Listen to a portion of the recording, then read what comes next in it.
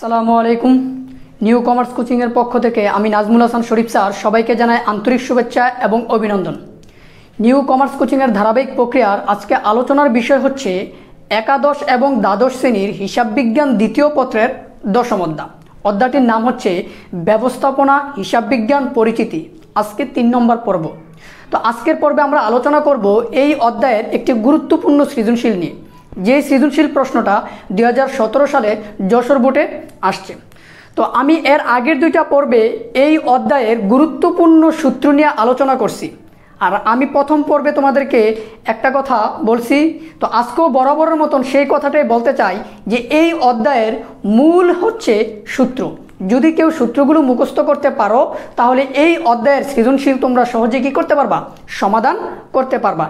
তো আজকে যদি কেউ আমার এই ভিডিওটা নতুন দেখো তাহলে আমি তোমাদেরকে অনুরোধ করব তোমরা পূর্বের ভিডিওটি দেখে নিবা, কারণ পূর্বের ভিডিও যদি তুমি না দেখো তাহলে তুমি সহজে এই সৃজনশীল কী করতে পারবে না, সমাধান করতে পারবে না। তো আমি বোর্ডে একটা উদ্দীপক তুলে রাখছি, তোমরা একটু লক্ষ্য করো যে সেটা কি। আমি একটু পড়তেছি। শামীম এন্টারপ্রাইজ এর নিম্নলিখিত তথ্যাবলী প্রদত্ত হলো। বিক্রয় 30,000 একক, বিক্রয় 30,000 একক। তো আমি প্রথম পর্বে কিন্তু তোমাদেরকে একটা কথা বলছি, সেটা হচ্ছে একক কি। একক হচ্ছে আমি যতগুলো পণ্য তৈরি করব ওই প্রত্যেকটা পণ্য আমার জন্য একটা একক। তো সে মোট 30,000 একক পণ্য কি করছে, তৈরি করছে। প্রতি একক 20 টাকা, মানে বিক্রয় করছে মোট 30,000 একক, আর প্রতি একক বিক্রয় কয় টাকা, 20 টাকা। প্রতি একক 20 টাকা। পরিবর্তনশীল ব্যয় বিক্রয়ের 75%। পরিবর্তনশীল ব্যয়টা বিক্রয় যা হবে তার 75%। তো এই অঙ্কে পরিবর্তনশীল ব্যয়ের টাকাটা কিন্তু সরাসরি দেওয়া নাই, তোমাকে বের করে নিতে হবে, কিন্তু বাহির করার জন্য তার একটা হিন্স মানে একটা সংকেত এই জায়গায় কি করছে, উল্লেখ করছে। তারপরে দেখো বলছে স্থায়ী ব্যয় 30,000 টাকা। স্থায়ী ব্যয় কয় টাকা, 30,000 টাকা। স্থায়ী ব্যয় প্রশ্নে সরাসরি দেওয়া আছে, তোমাকে আর কিছু করতে হবে না। এবার লক্ষ্য করো ক নম্বর সৃজনশীলটা আমাদেরকে কি বলছে, পরিবর্তনশীল ব্যয়ের পরিমাণ কত। খ নম্বর বলছে সমচ্ছেদ বিক্রয় এবং নিরাপত্তা প্রান্তের পরিমাণ কত। গ নম্বর বলছে 60,000 টাকা মুনাফা করতে চাইলে কোম্পানিকে কত একক পণ্য বিক্রয় করতে হবে। তো এখন আমি ধারাবাহিকভাবে তোমাদেরকে ক খ গ 3টা প্রশ্নে কি করে দিব, সমাধান করে দিব। তাহলে চলো ক নম্বর প্রশ্নটা আমি তোমাদেরকে কি করে দিই, সমাধান করে দিই। তাহলে ক নম্বরটা কি বলছে, পরিবর্তনশীল ব্যয়ের পরিমাণ কত। তাহলে তোমরা প্রথমে প্রতিষ্ঠানের নাম লিখে নিবা। আমি আবারও বলি, প্রথমে প্রতিষ্ঠানের নাম তারিখটা লিখে নিবা, তারপরে লিখবা ক। লেখার পরে লিখবা পরিবর্তনশীল ব্যয়ের পরিমাণ। দেখো পরিবর্তনশীল ব্যয়ের পরিমাণ,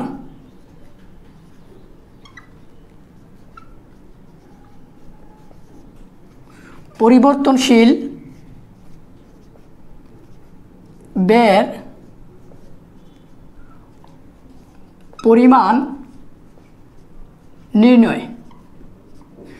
তো যেহেতু পরিবর্তনশীল ব্যয়ের পরিমাণ নির্ণয় করতে বলছে, তাহলে এই জায়গায় বলছে প্রতি একক 20 টাকা করে আমরা কি করি, বিক্রয় করি। তাহলে একটা একক বিক্রয় করতে যদি আমার 20 টাকা হয়, মানে বিক্রয় মূল্য যদি 20 টাকা হয়, তাহলে একটা এককের পরিবর্তনশীল ব্যয় কত, এইটা আগে বাইর করে নিই। তাহলে দেখো একক প্রতি পরিবর্তনশীল ব্যয়, একক প্রতি পরিবর্তনশীল ব্যয় কিভাবে বাইর করব, সমান সমান। তো আমি এক একক পণ্য বিক্রয় করি কয় টাকা, 20 টাকা। তাহলে এই জায়গায় 20 লিখব। 20 লিখার পরে তার কয় পার্সেন্ট পরিবর্তনশীল ব্যয়, বিক্রয়ের কয় পার্সেন্ট, 75%। তাহলে লিখো 75%। তাহলে এই 20 টাকার 75% কত আসে, তোমরা ক্যালকুলেটর করবা, তোমরা সবাই ক্যালকুলেটর ব্যবহার করবা। তাহলে 20 গুণ 75%, তাহলে 15 টাকা আসবে। তাহলে আমাদের এক একক পরিবর্তনশীল ব্যয় মানে একক প্রতি পরিবর্তনশীল ব্যয় কয় টাকা, 15 টাকা। তাহলে আমরা একটা একক পণ্য তৈরি করতে আমাদের পরিবর্তনশীল ব্যয় হয় কয় টাকা, 15 টাকা। কিন্তু আমাদেরকে বলছে পরিবর্তনশীল ব্যয়ের পরিমাণ মানে মোট ব্যয়ের পরিমাণ বাইর করতে। তাহলে দেখো তো মোট ব্যয়ের পরিমাণ কীভাবে বাইর করব। তাহলে এই জায়গায় লিখব মোট পরিবর্তনশীল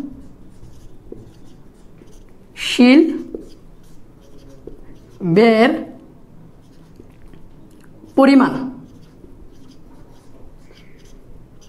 কীভাবে বাইর করব? তাহলে আমি মোট বিক্রয় করি কয় হাজার একক? 30,000 একক। তাহলে লিখলাম 30,000 একক। আর একটা পণ্য তৈরি করতে আমার পরিবর্তনশীল ব্যয় হয় কয় টাকা? 15 টাকা। তাহলে 30,000 একক পণ্য তৈরি করতে মানে বিক্রয় করতে আমার মোট পরিবর্তনশীল ব্যয় হবে কত? এটা বাইর করতে হইলে 30,000-এর সাথে আমি 15 কী করে দিব? গুণ করে দিব। তাহলে গুণ করলে হবে 4,50,000 টাকা। তাহলে আমাদেরকে এই জায়গায় মোট পরিবর্তনশীল ব্যয়ের পরিমাণ বাইর করতে বলছে। তো আমরা কিভাবে মোট পরিবর্তনশীল ব্যয়ের পরিমাণ বাইর করলাম? প্রথমে আমরা একক প্রতি পরিবর্তনশীল ব্যয়ের পরিমাণ বাইর করছি। বাইর করার পরে আমরা মোট পরিবর্তনশীল ব্যয়ের পরিমাণ বাইর করছি। তো এই জায়গায় তারা বলে দিছে যে পরিবর্তনশীল ব্যয় বিক্রয়ের 75%। তাহলে আমি একক প্রতি বিক্রয় করি কয় টাকা? 20 টাকা। তাহলে এর 75%, তাহলে এটার 75% করছি, তাহলে আসছে কয় টাকা? 15 টাকা। তার মানে আমার একক প্রতি পরিবর্তনশীল ব্যয় হয়েছে 15 টাকা। এবার আমি বাইর করব মোট পরিবর্তনশীল ব্যয়, মানে মোট কয় টাকা পরিবর্তনশীল ব্যয় হয়েছে। তাহলে আমি মোট পণ্য আমার একক কত বিক্রয় করি? কত একক? 30,000 একক। তাহলে এই 30,000-এর সাথে আমি গুণ করব কত? 15। তাহলে আমার টোটাল চলে আসবে পরিবর্তনশীল ব্যয় টাকা। তো আশা করি তোমরা ক নম্বর সৃজনশীলটা বুঝতে পারছো। এখন আমি তোমাদেরকে খ নম্বর সৃজনশীলটা সমাধান করে দিব। এখন আমি তোমাদেরকে খ নম্বর সৃজনশীল প্রশ্নটা সমাধান করে দিব। দেখো, খ নম্বর প্রশ্নটা বলছে সমচ্ছেদ বিক্রয় এবং নিরাপত্তা প্রান্তের পরিমাণ। তো এই জায়গায় দুইটা জিনিস তোমাকে বাহির করতে বলছে, একটা হচ্ছে সমচ্ছেদ বিক্রয় এবং আরেকটা হচ্ছে নিরাপত্তা প্রান্ত। তো আমরা জানি প্রত্যেকটা জিনিসে একবার আমরা এককে বাহির করব, আরেকবার কিসে বাহির করব? টাকায় বাহির করব। তো প্রথমে আমি তোমাদেরকে সমচ্ছেদ বিক্রয়টা বাহির করে দিব। তো দেখো সমচ্ছেদ বিক্রয়টা কিভাবে বাহির করব? তো আমি এই জায়গায় লিখলাম খ নম্বর প্রশ্ন। তো এই জায়গায় আমরা সূত্রটা লিখব সমচ্ছেদ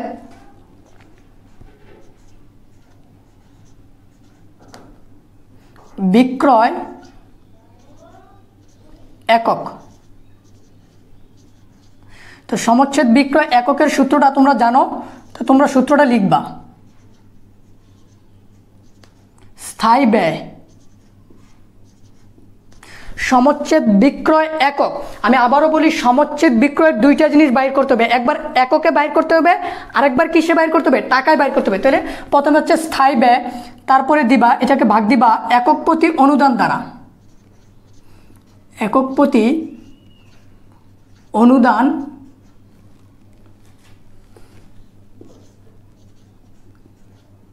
প্রান্ত।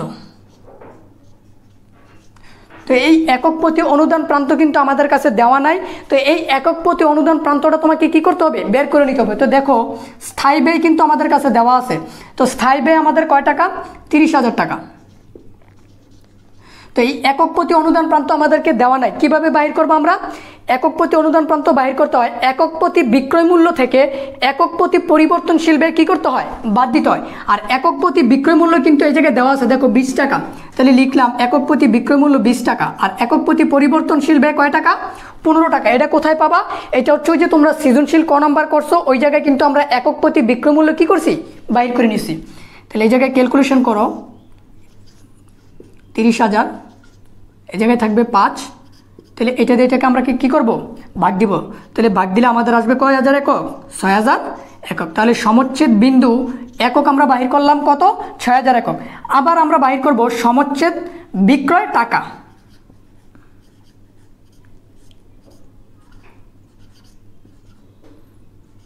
সমচ্ছেদ বিক্রয় টাকা। তো সমচ্ছেদ বিক্রয় টাকা বাহির করার সূত্র কিন্তু দুইটা। তো এখন তোমরা কোনটা ব্যবহার করবা? প্রশ্নে যেই উপকরণটা দেওয়া থাকবো সেটাই তোমরা ব্যবহার করবা। দেখো এই জায়গায় সমচ্ছেদ বিক্রয় একক যেহেতু আমরা বাহির করছি, এইটা দিয়ে আমরা বাহির করব। তাহলে লিখবা সমচ্ছেদ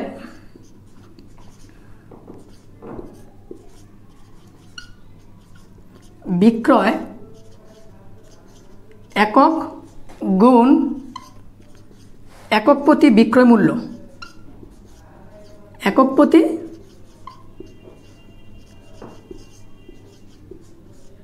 বিক্রয় মূল্য। তাহলে দেখো সমচ্ছেদ বিক্রয় একক কয় হাজার বাইরেছে? 6,000। আর একক প্রতি বিক্রয় মূল্য কয় টাকা? 20 টাকা। তাহলে গুণ দাও 20।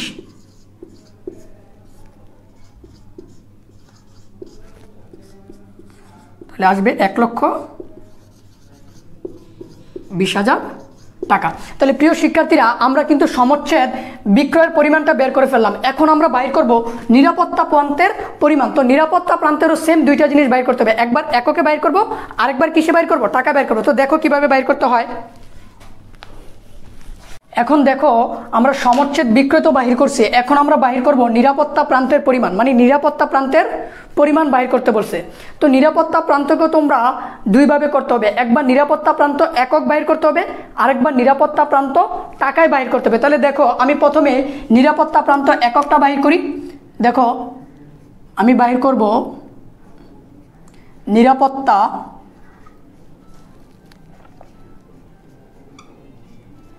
প্রান্ত একক। তো নিরাপত্তা প্রান্ত এককের সূত্রটা কি?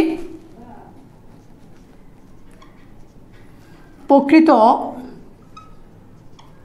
বিক্রয় একক মাইনাস সমচ্ছেদ বিন্দু একক, সমচ্ছেদ বিন্দু একক। তাহলে দেখো প্রকৃত বিক্রয় একক কত?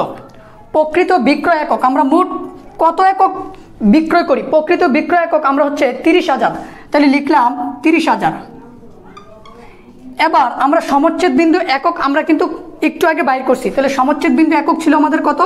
6,000 একক। তাহলে একটা থেকে আরেকটা বাদ দিয়ে দাও, তাহলে বাদ দিলে কত হবে? 24,000 একক।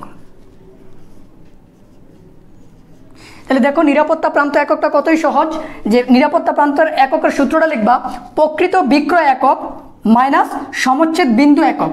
এককের সময় একক হবে, মাথায় রাখবে এককের সময় কি হবে? একক হবে। তাহলে প্রকৃত বিক্রয় একক মাইনাস সমচ্ছেদ বিন্দু একক। তো প্রকৃত বিক্রয় একক কত? এটা প্রশ্নে দেওয়া আছে 30,000। এবার এই 30,000 থেকে আমি বাদ দিব সমচ্ছেদ বিন্দু একক, যেটা একটু আগে বাইর করছি। ওই যে সমচ্ছেদ বিন্দু একবার এককে বাইর করছিলাম, আরেকবার এটাকে কিসে বাইর করছিলাম? টাকায়। তো এককে যেটা বাইর করছিলাম সেই এককটা এটা থেকে বাদ দিয়ে দিছি। বাদ দেওয়ার পর কত আসলো আমাদের? 24,000 একক। এবার আমি নিরাপত্তা প্রান্ত একক বাইর করছি না, আবার আমি বাইর করব নিরাপত্তা প্রান্ত টাকা। দেখো তাহলে লিখো, সূত্রটা লিখো, নিরাপত্তা প্রান্ত টাকা। তো নিরাপত্তা প্রান্ত টাকার সূত্রটা কি? এবার এই জায়গায় লিখবা প্রকৃত বিক্রয় টাকা মাইনাস সমচ্ছেদ বিক্রয় টাকা। তাহলে সূত্রগুলো কিন্তু তোমাদেরকে খুব ভালোভাবে জানতে হবে। সূত্র পারলেই তুমি এই অধ্যায়ের সৃজনশীলগুলো কি করতে পারবা? সমাধান করতে পারবা। তো দেখো নিরাপত্তা প্রান্ত টাকা আমরা কিভাবে বের করব? প্রকৃত বিক্রয় টাকা মাইনাস সমচ্ছেদ বিক্রয় টাকা। তো প্রকৃত বিক্রয় টাকা কিভাবে বের করবা? তো প্রকৃত বিক্রয় একক আছে কত? 30,000 একক। একটা একক পণ্য তৈরি করতে আমাদের ব্যয় হয় কয় টাকা? বিক্রয় মূল্য কত? একক প্রতি বিক্রয় মূল্য কয় টাকা? 20 টাকা। এবার তার থেকে বাদ দাও সমচ্ছেদ বিক্রয় টাকা। সমচ্ছেদ বিক্রয় টাকাটা কিন্তু আমরা একটু আগে বাইর করছি, যার পরিমাণ ছিল 1,20,000 টাকা। তাহলে তোমরা এই দুইটাকে গুণ দাও, গুণ দিয়ে যেটা আসে এটা এই জায়গায় আমরা লিখবো। তাহলে আমরা গুণ দিই 30,000-এর সাথে 20, তাহলে আসছে 6 লক্ষ টাকা। এবার তার থেকে বাদ দাও 1,20,000। তো 1,20,000 যদি আমরা বাদ দিই তাহলে আমাদের আসবে কত? 4,80,000 টাকা। তাহলে প্রিয় শিক্ষার্থীরা একটু লক্ষ্য করো, দেখো নিরাপত্তা প্রান্ত একক আমরা কিভাবে বাইর করলাম এবং নিরাপত্তা প্রান্ত টাকা আমরা কিভাবে বাইর করলাম। তো নিরাপত্তা প্রান্ত টাকাটা আমরা বাইর করছি প্রকৃত বিক্রয় টাকা মাইনাস সমচ্ছেদ বিক্রয় টাকা। তাহলে প্রকৃত বিক্রয় টাকা মানে মোট কত টাকার পণ্য বিক্রয় করছি এটা তো আমাদের কাছে দেওয়া নাই। আমরা মোট কত একক আছে বিক্রয় করছি?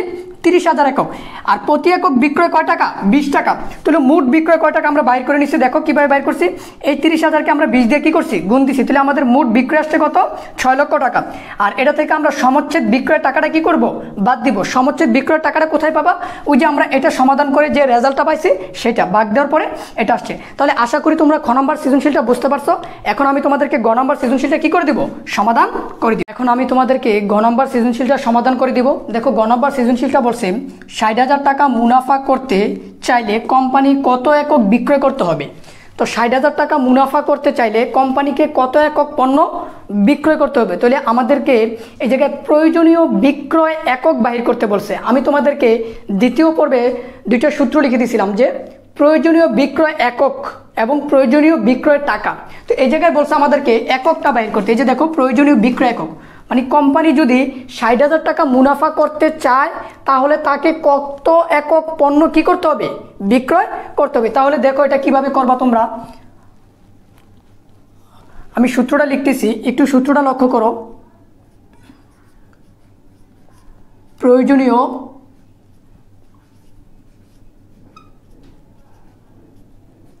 বিক্রয় একক। তো প্রয়োজনীয় বিক্রয় এককের সূত্রটা কি ছিল? প্রয়োজনীয় বিক্রয় এককের সূত্রটা ছিল স্থায়ী ব্যয় প্লাস প্রত্যাশিত মুনাফা। প্রত্যাশিত মুনাফা। আর এই জায়গায় হচ্ছে একক প্রতি অনুদান প্রান্ত।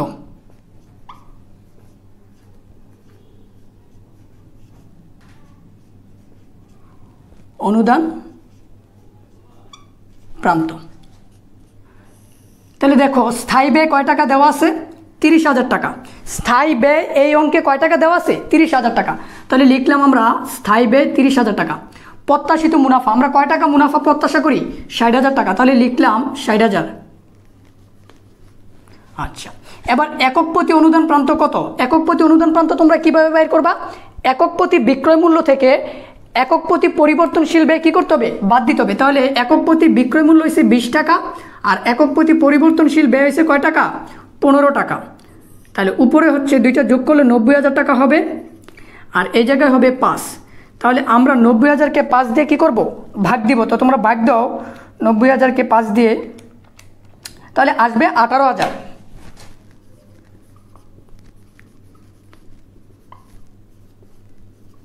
১৮,০০০ একক। তার মানে কোম্পানিকে ৬০,০০০ টাকা মুনাফা করতে চাইলে, মানে ৬০,০০০ টাকা মুনাফা করতে চাইলে তাহলে তাকে কত একক পণ্য বিক্রয় করতে হবে? ১৮,০০০ টাকার পণ্য বিক্রয় করতে হবে। তাহলে তোমরা সূত্রগুলো মুখস্থ করতে পারলেই কিন্তু এই অধ্যায়ের সৃজনশীলগুলো কী করতে পারবা?